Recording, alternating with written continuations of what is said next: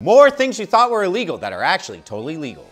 Number 1, counting cards. Winner! Yes, you can't go to jail for being good at math, but if you tried in Vegas, security could still kick you out. Number 2, refusing to vaccinate your child. State requires your son to get vaccinated for school. Yeah, but most states have religious, philosophical, or medical exemptions, so no thanks. I mean, a little polio never hurt anyone, right, champ? Whoa! Number 3, eating your pets. Don't look at me like that. It's technically allowed in 44 states. I love you too.